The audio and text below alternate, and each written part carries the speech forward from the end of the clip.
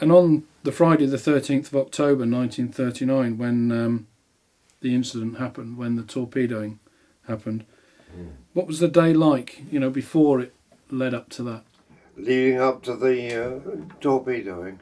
Well, we hadn't long come back from patrolling the Fair Isle Passage, and you've never seen such rough seas, and so many men being sick, and guns out of action, securing chains broken, and the gun's 6-inch battery smashing backwards and forwards, and we thought we were going to founder, but we were sent back unable to keep up with the fleet, and so we were very relieved. We just cleaned ship on that day, and you know, we were sort of settling down to a nice quiet routine, scupper flow, and one or two of us had a run ashore.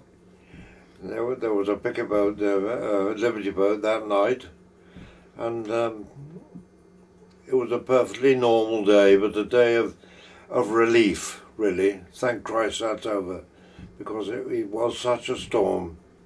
So you've been cleaning the ship and normal routine? Yes, we'd been cleaning up from a pretty foul state we were in. All our Carly floats and all that stuff smashed up in a great heap on the forecastle, and some of them were able to be used, you know, driftwood floated around and people got hold of them, but there was nothing complete.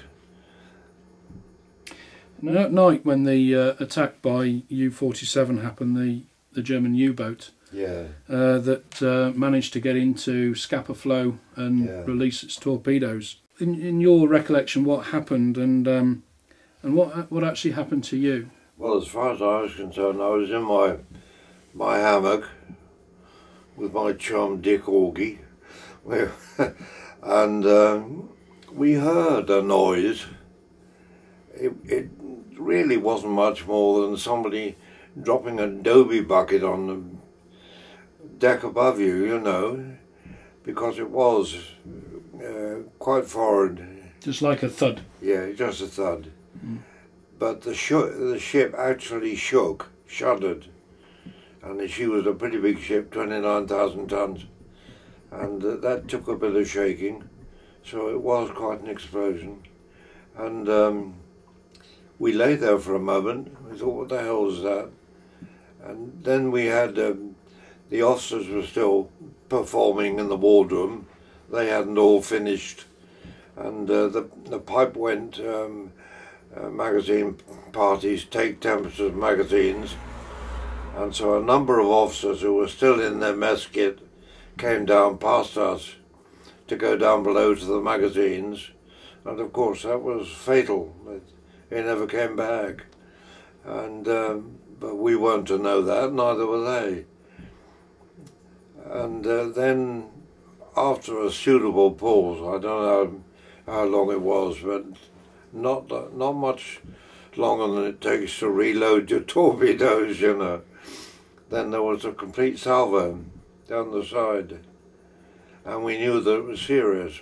But up until that moment, nobody really took it seriously. Most people got back in their hammocks and cuddled down and thought, oh well, it's a C2 bottle exploded or something. The anchor chain rang out to a clench, as they call it. I don't know what that is, but that's what happened, and you could hear it go out. And that, but old Dick and I got back into our hammocks, but we soon got out when the final salvo went down the side. And fortunately, we were on the port side, and the salvo was all down on the starboard side. Regrettably, the boys' mess deck, all that lot, all smashed to bits. And so, now that you know that the ship is obviously going to sink or going to be destroyed, you had to make an escape out of your hammock. And I had to make an escape. All the lights went out, which made it a bit difficult. But I got, somehow or other, found myself in the sergeant's mess netting. and which was a sort of steel barrier behind which they put their hammocks during the day. And I knew that when I was there, I was opposite the mess deck, the tables, and I knew that the tables were connected to the ship's side, and as the ship was turning over, they were still hooked in on the side, and I was able to get forward onto a table and climb up it. And I also knew there was a port at the end. A porthole. So I went straight through the port. I was a thin man in those days. I went through the port and stood on the ship's side as if it was a deck. She was right on her side.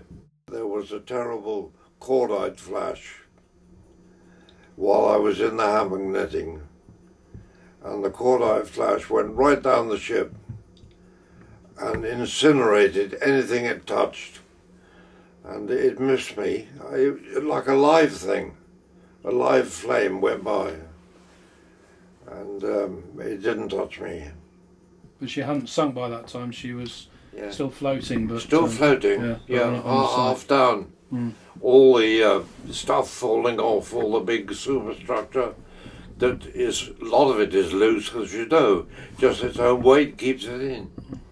And then I had the very unpleasant experience of deciding what to do, whether to run down over the barnacles, you know, with the keel coming up, and in the dark, and you didn't quite know where you were, and leap in the dark, literally, which I did, and I hit the water. So I must have been a fair leap. And from there, I swam away from the ship as fast as I could. I mean, everybody has this idea you're going to be sucked down, you know. The seas around Scapa Flow in the Orkneys in August when this footage was taken are cold and bleak. So imagine the conditions in the early hours of the morning on the 14th of October 1939, having just escaped from your hammock.